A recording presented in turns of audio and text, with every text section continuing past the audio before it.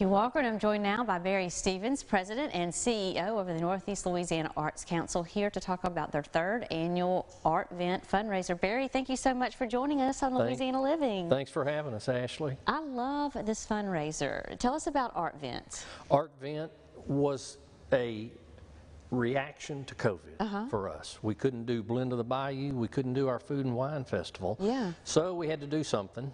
So we came up with a raffle. And it was a great success the first year, a great success last year, and it's turning out to be an even bigger success this year. We're in the throes of the raffle. Tell us how it works.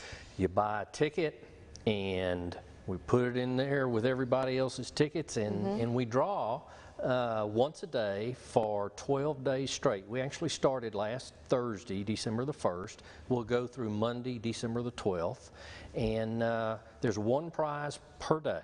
And they are awesome raffle prizes. There are some really good ones. Okay, so one prize per day, but it looks like you get, so for instance, tomorrow you get 2 nights, a lake brew and stay, you get some artwork, and so it's more of like a package that you win. It is a package, and each package we try to include some art from local artists or Louisiana artists, but some of the packages have overnight stays, some have a lot of gift cards for eating out through the year, wellness, taking care of yourself type gifts. It's a plethora of different items. I see a beach condo stay. Yeah, 7 nights. Wow. Yeah. I'm keeping my fingers crossed for that one or the one tomorrow. Are tickets still on sale? Tickets are still on sale. You can go to our website at nelaarts.org, and we will sell those tickets through noon on December